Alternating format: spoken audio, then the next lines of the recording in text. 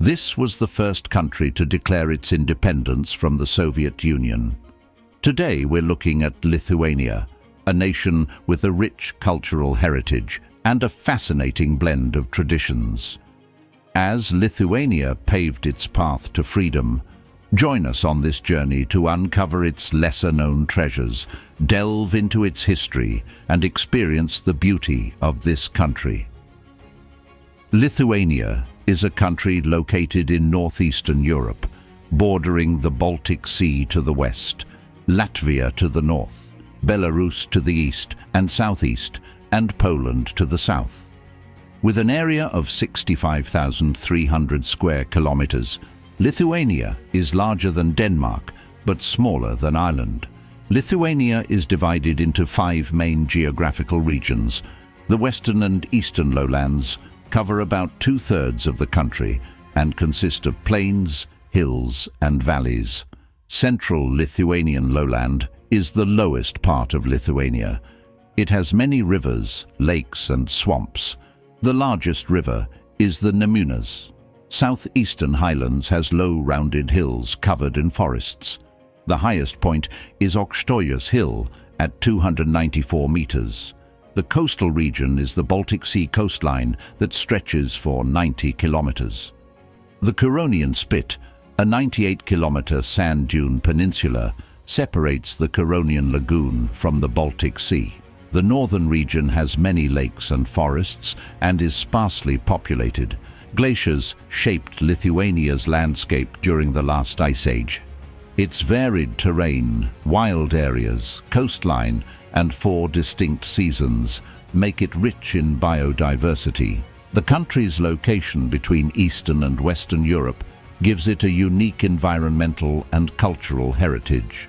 Lithuania is home to almost 3 million people according to World Bank estimates. Lithuania's population reflects its history and geographic location at the crossroads of Eastern and Western Europe. Ethnic Lithuanians make up about 84% of the population. They are descendants of Baltic tribes that settled the region in prehistoric times.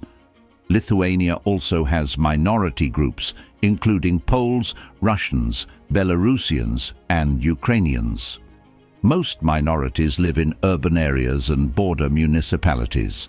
The main religion in Lithuania is Roman Catholicism, practiced by 77% of the population. Catholicism played a large role in preserving national identity during times of foreign rule. Protestantism and Russian Orthodoxy are other Christian denominations. Lithuania also has small Muslim, Jewish, and Karaite communities. Lithuanian is the official state language and mother tongue for about 82% of the population. Minority languages like Russian, Polish, and Belarusian are also spoken. Many Lithuanians speak English and other European languages as well. Lithuanian cuisine features hearty comfort foods, often made from simple local ingredients like potatoes, grains, meat, and dairy. Rye bread, beetroot, cabbage, mushrooms, and herring are dietary staples.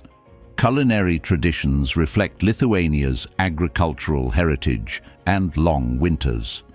Let's explore some classic Lithuanian dishes.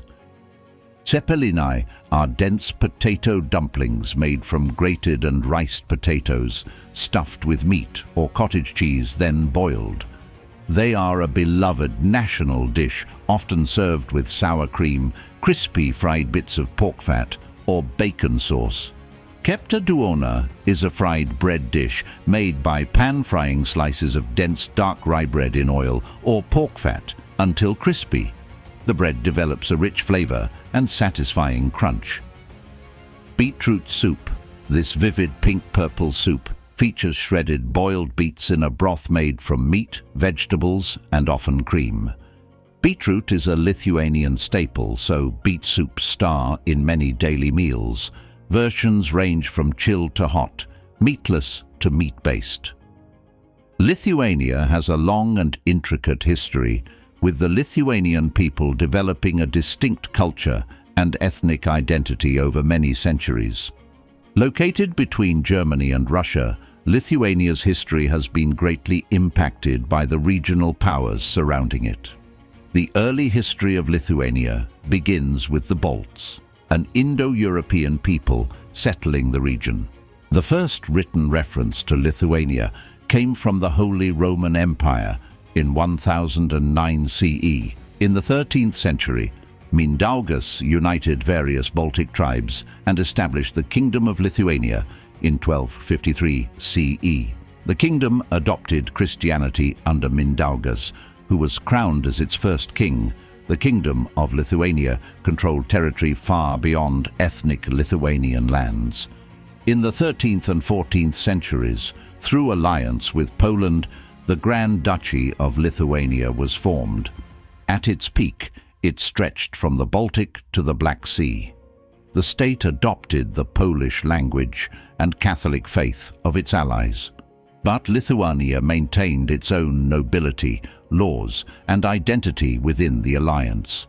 In 1569, the Polish-Lithuanian Commonwealth was established by uniting Poland and Lithuania under one monarch.